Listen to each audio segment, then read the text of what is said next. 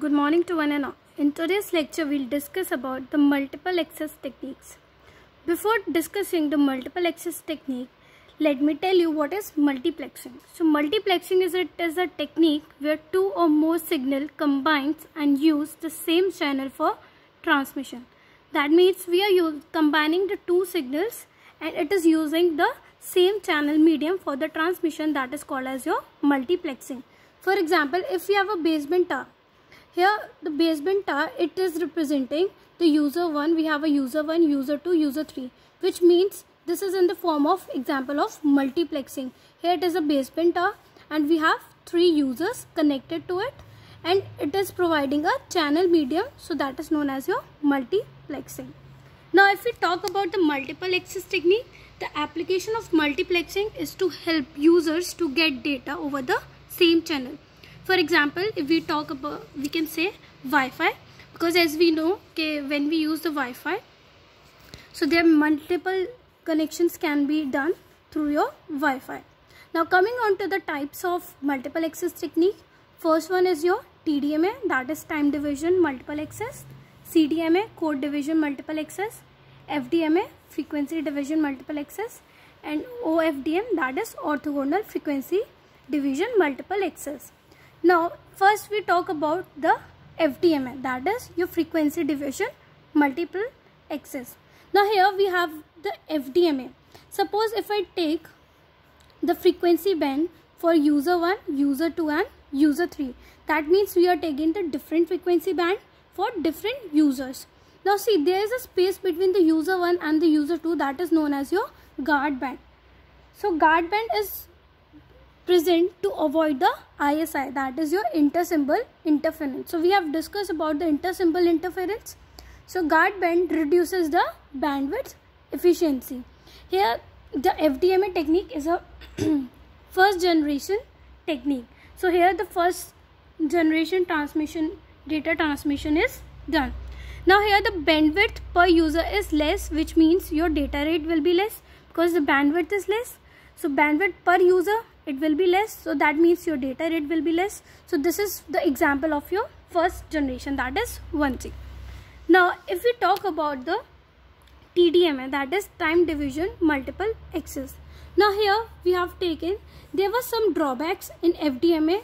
The first drawback was your guard band. So to overcome your guard band, we took a new technique, that is your TDMA, that is time division multiple access. Now here see, we have user 1, user 2 and user 3. So here we have taken the different time slots for different users. Now there will be a problem of delay, it would be present over here. So in time slot, the user is using the full frequency band at high rate. So this is a technique of your 2G generation, that is it is used in 2G generation data transmission. For we can say, for example, in GSM, that is your global system for mobile communication, GPRS, that is general packet radio system, and your EDGE, that is extended data rate for GSM. Now there were some drawbacks in TDMA, so to overcome that we introduced the next technique, that is your CDMA. So in CDMA, the different orthogonal code are being used for different signal. Here the problem of ISI occur, that is the intersymbol interference.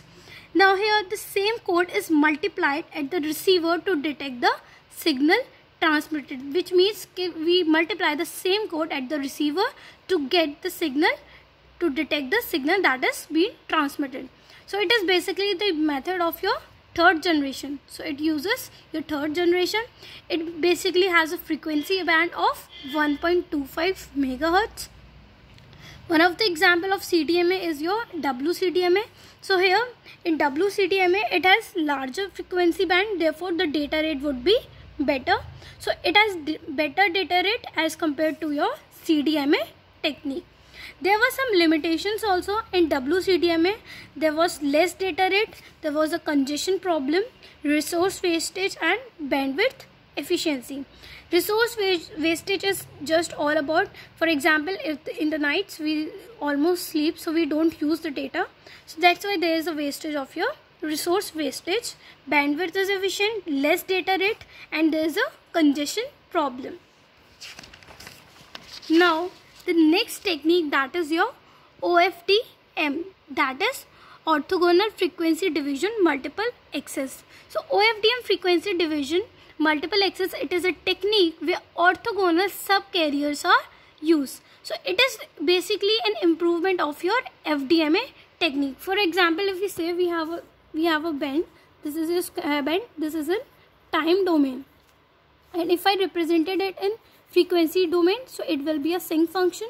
So this is how we represented in a frequency domain.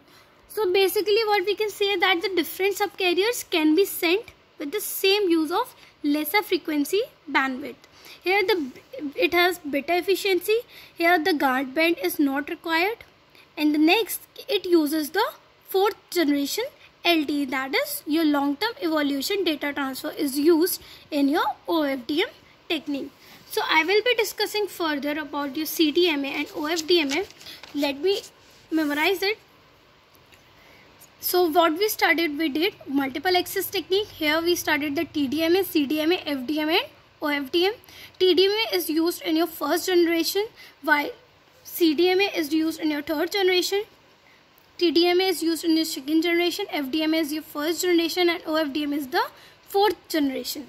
So here in FDMA we have the frequency band. Here there is a frequency band, there is a difference between the two frequency band, that is your different frequencies allotted to the different user.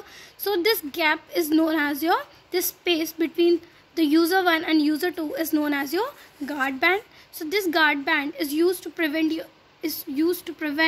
avoid the ISI, that is your intersymbol interference. So to overcome FDMA, we go to the next technique, that is your TDMA. So in TDMA there was a problem of delay, because the delay was present, different time slots were allotted for the different user. In time slot, user is using your full frequency band at high rate. So full frequency band will be required over here. Now to overcome some of the drawbacks in TDMA, we came to the CDMA, that is your different orthogonal codes are used for different signals. Here the problem of ISI was there. Same code is multiplied at the receiver to get the signal transmitted. So it is basically your third generation technique.